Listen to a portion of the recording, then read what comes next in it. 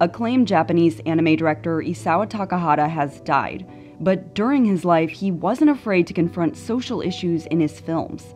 He's known for co-founding Studio Ghibli, the studio behind one of Takahata's most famous films, Grave of the Fireflies.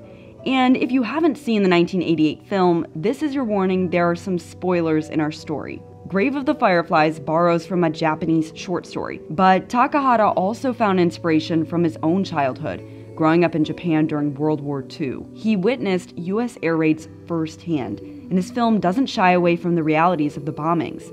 It shows death, lack of resources, and desperation. Takahata told the Japan Times in 2015, "Many TV shows and movies that feature incendiary bombs are not accurate. They include no sparks or explosions. I was there and I experienced it, so I know what it was like." Despite the depiction of American atrocities, the film did have a debut in US theaters. It was before Japanese anime's popularity spiked in America and has been seen by generations around the world since. American film critic Roger Ebert said the film belongs on any list of the greatest war films ever made. Takahata died at 82, reportedly from lung cancer.